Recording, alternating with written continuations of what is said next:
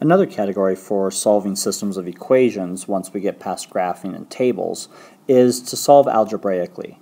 Now, algebraic methods for solving are broken down into two types, substitution and elimination.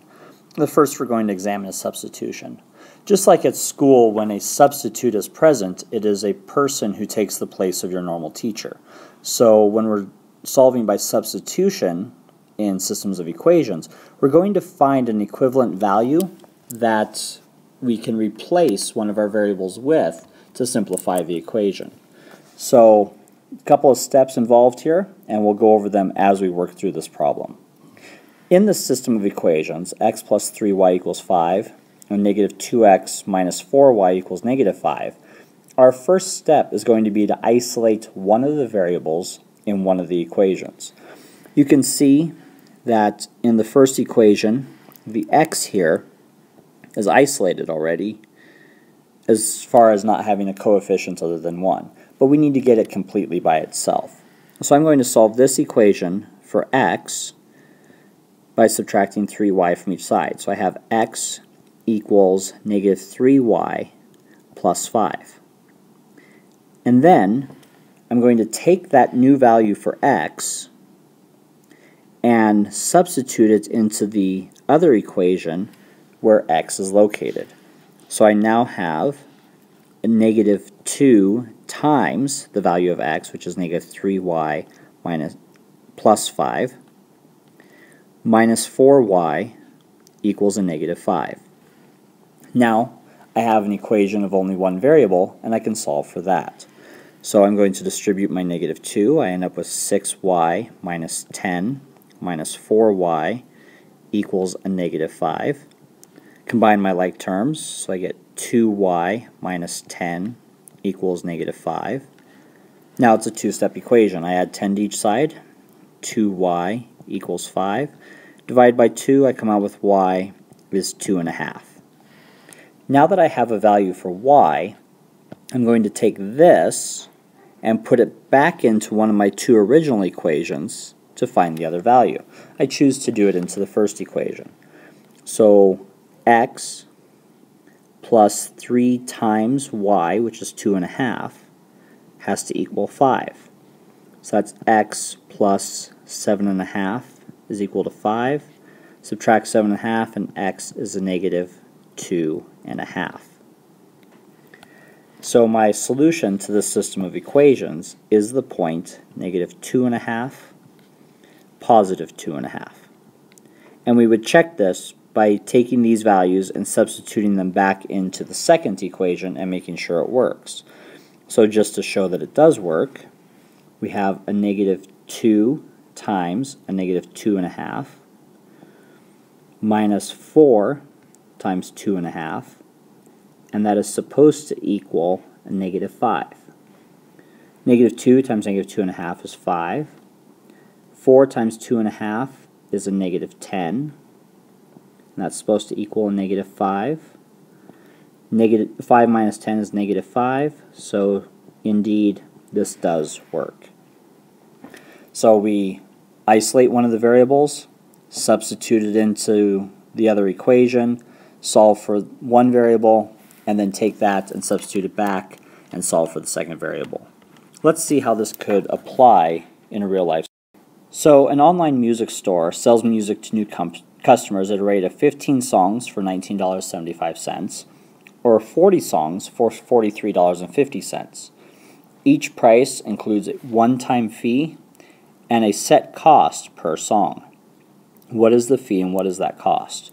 So we need to take this information and write it out into a system of equations. So we know we have 15 songs for $19.75, and that includes the fee. So I have a fee plus I get 15 songs for $19.75. Then I get 40 songs for $43.50. So again, that is the fee plus 40 songs is $43.50. And I'm going to solve this for the fee and the cost per song. Now I can take either equation and isolate one of the variables. I choose to do it with the second one. So f is equal to negative 40s plus 4350. Then take that and substitute it back in to equation number 1. So I have a negative 40s plus 4350 plus 15s equals 1975. The parentheses here don't make much of a difference, so I'm going to simply combine like terms. Negative 40s plus 15s is a negative 25s plus 4350 is 1975. Subtract my 4350.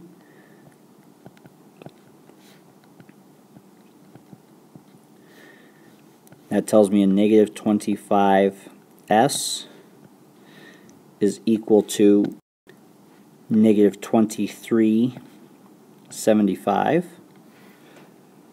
So dividing both of these by negative 25, I come out with s equaling 95 hundredths. So each song under this plan costs 95 cents. And if each song costs 95 cents, what's our fee going to be? So we're going to take that and go f plus 15 times the 95 cents equals 1975. Multiplying, we have f plus 1425 is equal to 1975. Subtracting that 1425, we have f is 550. So to get yourself set up on this music plan, it's $5.50, and then each song is going to cost you 95 cents once you're up and going. Now, solving by substitution is one method. Let's take a look. And just like elimination sounds like, we are getting rid of an unwanted value. What we need to do is be able to add equations or subtract equations in such a way that a variable is completely eliminated, hence the name. So in this first system of equations, negative 2x plus 8y equals negative 8, and 5x minus 8y equals 20, we have the convenience that both of the equations have a form of 8y. One of them is positive, the other one is negative. Because my signs are different, I'm going to add these two equations together. So negative 2x plus 5x is simply 3x. 8y plus a negative 8y is 0, thereby eliminating that. Negative 8 plus 20 is equal to 12. So I have the equation 3x equals 12. Simplifying, solving this down, dividing each side by 3, I have x equals 4. Now, knowing that x is 4, I'm going to use this to find a value for y. I can substitute it back into either of the original equations. I choose to do the first. So negative 2 times 4 plus 8y equals negative 8. Negative 2 times 4 is negative 8. Adding 8 to each side, I have 8y equals 0, so y is equal to 0. This gives me a solution to the system of equations of 4, 0. Checking that in the other, going to do a quick talk through. 4 times 5 is 20. 8 times 0 is 0. 20 minus 0 is equal to 20. So we do have a valid solution for this system. Using elimination for solving systems of equations is very nice and convenient when you have the same number of a particular variable in both equations. But what happens if we end up with something like what is seen here in the second example, where we don't have the same number of x's or the same number of y's? In this equation, 3x plus 7y equals 15, and 5x plus 2y equals a negative 4. What I need to do is manipulate my equations in such a way that I end up with either the same number of x's or the same number of y's. I choose to make the x's the same. So what is the least common multiple of these coefficients? For 3 and 5, that is 15. So I'm going to multiply my first equation by 5 to give me 15x's. I end up with 15x plus 35y equals 75. My second equation, in order to get 15 for the x's, I'm going to multiply the whole thing by 3. So I end up with 15x plus 6y equals a negative 12. Now to solve this, I'm simply going to subtract the second equation from the first one. 15x minus 15x is 0. Thereby I've eliminated it. 35y minus 6y is 29y. 75 minus a negative 12 is equal to 87.